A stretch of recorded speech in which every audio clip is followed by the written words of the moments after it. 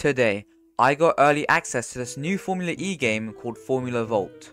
This game has been going through a 2023 update for quite some time, and the owner actually reached out to me, which is how I got early access. So in today's video, I'm going to be going through everything they added and the cool features that this game has. The car is not a free model actually, and has been made by the game itself, so the car actually looks quite nice in my opinion. There are two liveries you start off with, called Energy and Sharp. You can unlock more different liveries, but keep watching to find out more about that because it is actually pretty cool. You can also buy numbers 1 to 99 in this game for Robux. However, in the early access release, they're all free. So, you know what I'm gonna do.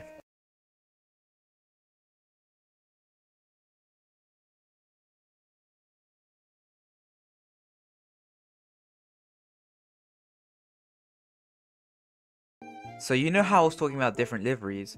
Well, they have this feature much like Ultimate Team in FIFA, where you can open packs to get new liveries for your car. This means you can spend hours trying to get the best livery, which seems tedious, but if you play FIFA, you've easily spent 10 hours and more doing the 84 times 10, so don't complain. You can buy these packs with in-game currency called Watts, because it's a Formula E game, and there's a couple packs already, so let's open one.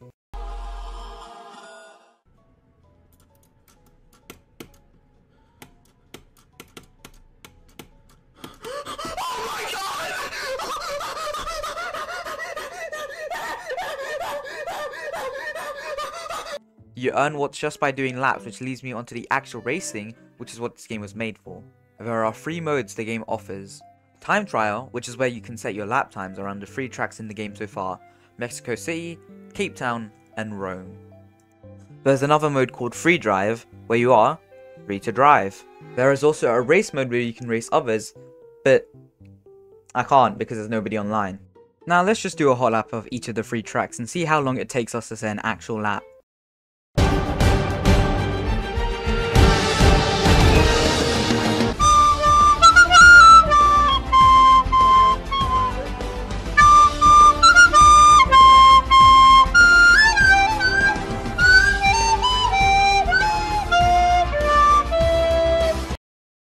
Now here we have a lap of Mexico, which I actually managed to do first try. So here is the exit out of the last corner, now onto this long right-hander, which reminds me of the actual Mexico City track in F1.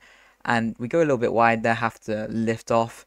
But now we're onto the curbing, and here we are for our hot lap across the grid. Start line, we immediately want to start braking so we can make this first corner and then accelerate up into this long right-hander as well. This track has a lot of right-handers, long handers, you could say. And then we go into this quick left-hander, then switch back onto the right, and then we want to take this very slow so we can get this hairpin here. I take it way too slow there, but we managed to somehow make it, which is better than extending off into the runoff. And now we go down here into a very tight chicane, so we have to brake very early, touch the green curb, don't touch the out curb, but touch the wall there. So now we exit out of the corner and into this turn that reminds me of the Mexico grandstand section. As you can see, all the grandstands there. Make that corner. Now we want to brake as soon as we meet that runoff there, the blue runoff. Go back left, and then we go on the curbing. Causes us to spin out a little bit. We managed to catch it, go off track a little bit, and now we're back at the last corner, and we've made it back onto the long right-hander. We want to be on a very inside line, so that's why we're hugging the wall on the right, and that did not pan so well, so we go back onto the curbing to make a lap, and it's going to be a 1:15, and that is a lap of Mexico. Now we have our Cape Town hot lap in South Africa, and you can notice the track is a lot more red. Now on start finish straight, now we're here onto the left. We have to brake very early here for a tight left-hander. I've made so many mistakes around here, it's unreal, because the brakes are a bit not that strong.